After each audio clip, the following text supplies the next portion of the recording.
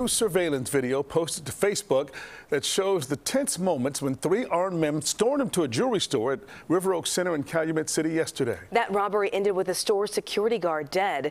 CBS 2's Murrow live outside the mall. Good morning to you, Murrow. I know police still looking for those robbers and shooters today.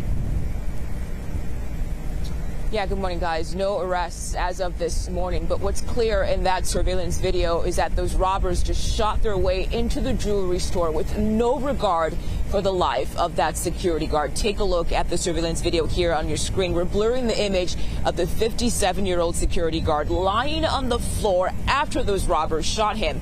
You can see them working quickly, using their weapons to break the display cases in order to steal the jewelry inside. All of this happens in under a minute. And after they cleaned out the cases, they ran out of the store past the bleeding guard, who later died at the hospital. Police say the suspects ran to a car and drove off.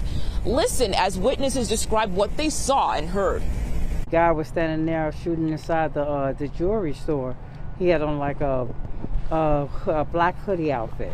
It was just like pa pa pa pa. Immediately that we knew it was gunshots, and they closed the thing. We ran to the back. Again, as of this morning, the search continues for those suspects. According to the website of the mall, it will be open today, but we have reached out to mall officials in order to confirm that. We're live in Calumet City. Murrow, CBS 2 News. Murrow, thank you so much for those updates.